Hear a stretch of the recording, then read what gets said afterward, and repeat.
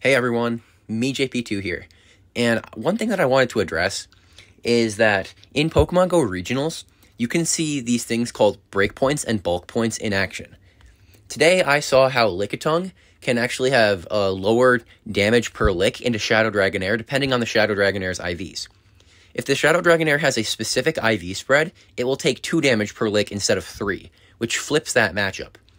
It's the most prominent of a difference in one-turn fast moves, so like Incinerate doing 1 extra damage is not as noticeable, because it's doing 1 extra damage per 5 turns, but like fast moves like Dragon Breath and stuff are going to do 1 extra damage every turn, so it would be 5 extra damage every 5 turns.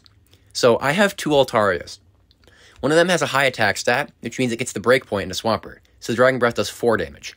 The other one does 3 damage per Dragon Breath. Now, how much of a difference does that make? Let's find out. So how this is going to work is each Altaria is going to throw 25 Dragon Breaths. We'll start with the one that does not have the breakpoint. As you can see, the Dragon Breaths, they are adding up, but they're not adding up too much. And from what it looks like 25 Dragon Breaths will get the Swampert pretty much right into the yellow. Let's now move on to the Altaria that does have the breakpoint. Alright, so this is the Altaria that does have the breakpoint. These Dragon Breaths should be doing 1 more damage. Right off the bat, you can see that these Dragon Breaths are actually doing a lot more. It's very noticeable. And after the 25 Dragon Breaths, that Swampert is almost in the red health. Now, for some moves, like if there's like a 5-turn fast move, the 1 extra damage might not be that important. But for 1-turn fast moves, that Dragon Breath is doing 33% more damage than the other Altarias, which is pretty important.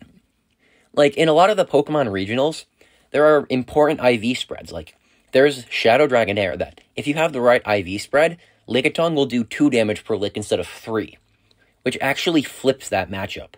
So, making sure you have right IVs for this kind of stuff is important. At the same time, though, please note that the Altaria on the right has quite a lot more bulk to it.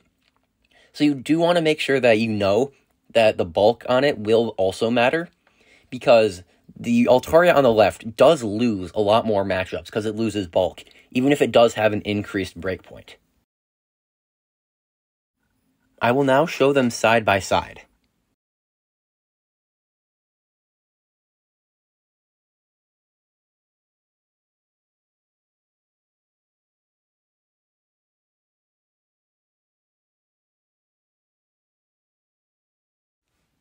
It's a pretty big difference, isn't it? One Swampert is nearly in the red, and the other one's nearly at half HP. So it is like a 20% difference for the Swampert's health. So breakpoints and bulk points are definitely no joke.